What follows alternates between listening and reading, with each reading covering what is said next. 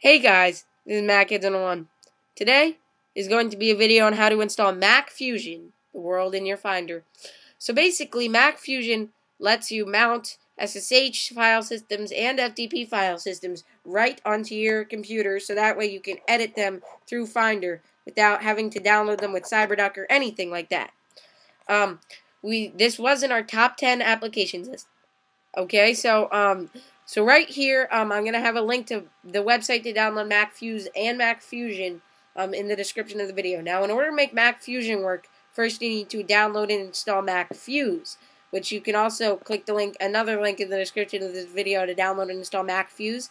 It'll be macfuse.dmg, and once you click that, you want to click OK.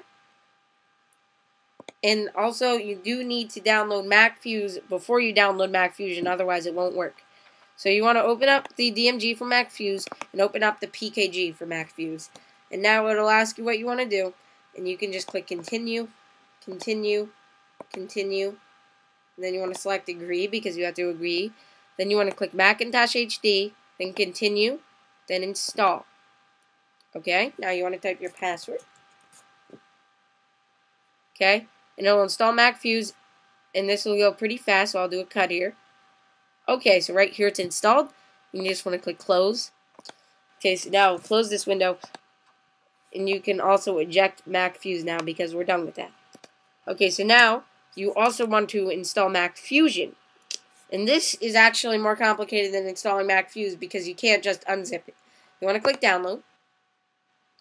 And then you want to save file and click OK.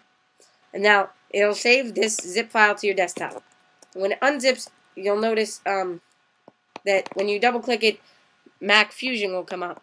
But by default, when you open Macfusion, if you haven't installed this properly, which I actually have, it won't actually work. So what you want to do is you want to, and you have to be an administrator to do this, I will add right now. You want to, Macintosh HD, open up Applications, and then drag this zip file into Applications. Okay, so we want to find the zip file that's in our applications and just copy the name of that. So we're going to copy the name, the file name. Now you want to open up Terminal. Okay.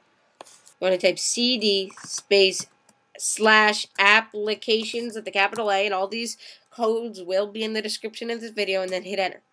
And right here, since we've copied the name of this, all you need to do is type unzip space and then paste the name of that zip file right there. And now it'll unzip. Okay. So now that it's unzipped, Macfusion will be in your applications, and you can just delete the zip file from your applications folder now, because we're done with that. You will also notice that something called underscore Mac OS X will be there. You can delete that as well.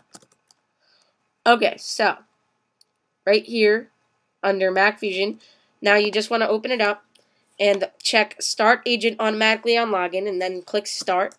Okay, so now, here is Macfusion. So now, if you've set up your keychain, it uses your keychain a lot, so you'll need to type your keychain password. Now, here are a few things that I already have in Macfusion, but here's so here's the one that's our website, and I'll just show you how to add one. You click the add, and then you click SSHFS or FTPSS, and I'll just do FTP.